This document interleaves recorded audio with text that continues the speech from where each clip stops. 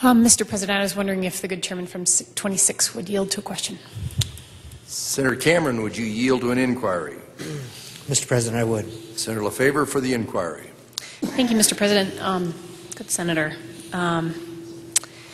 By attaching a fiscal note of $38 million for fiscal year 2013,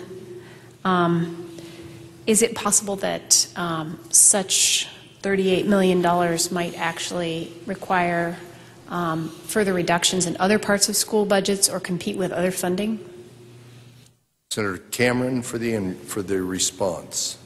Mr. President and good Senator from 19, I believe it's 19.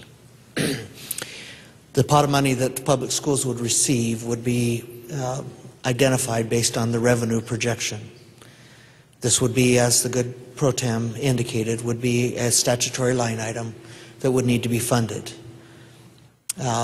There would be only so much money in that pot, so depending on the amount of the increase from one year to the next would determine whether or not it would reduce other funding from other programs. Mr. President, may I inquire further? Would you gentlemen Senator yield? Cameron? I would. Senator LeFavour for the inquiry. Thank you, Mr. President. Senator, is it possible that this $38 million requirement, statutory requirement, might reduce the likelihood we would be able to restore the $128 million that we have made as an ongoing cut to education last year? Senator Cameron.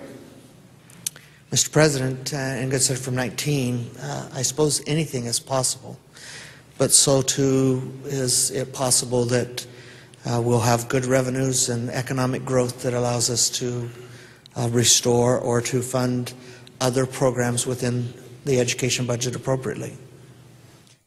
Further debate. Mr. President, if he would yield one more time. Senator Cameron, would you yield? Senator LeFavour for the inquiry. Good Senator, how much of a reduction in revenue and budget dollars have we seen occur since 2008?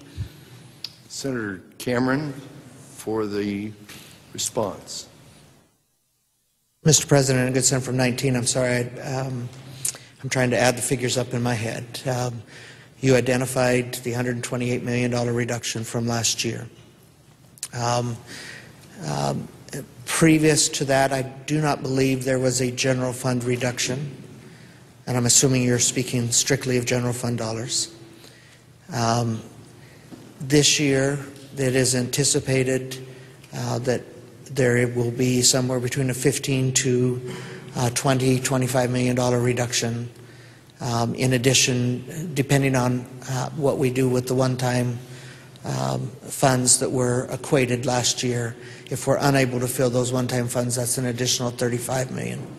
I would need further information to add that up further for you. Thank you, Mr. President.